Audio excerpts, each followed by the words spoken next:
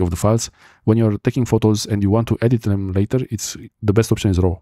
When you just want the picture to be good as it is, the best option is HEIF, because the files will be not too large, but also the quality will be good. If you want to make sure that you can share this picture with anyone, a JPEG will be the best option. You can see RAW file is 22 megabytes, 12 megapixels for the size, and the size of the file changes depending on what's in the picture. The compression, the way the photos are made for HEIF and JPEG especially, there will be big differences if you're taking a picture of a white wall or something very detailed with the pattern. So I put some small subjects there, and I'm taking a few pictures here.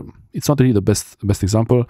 It's what I have here on the desk. It would have been nice to go somewhere outside to take these pictures, but yeah, I wanted to do this video to show you the quality settings, and you can actually have better quality if you're switching to the closest native lens zoom level.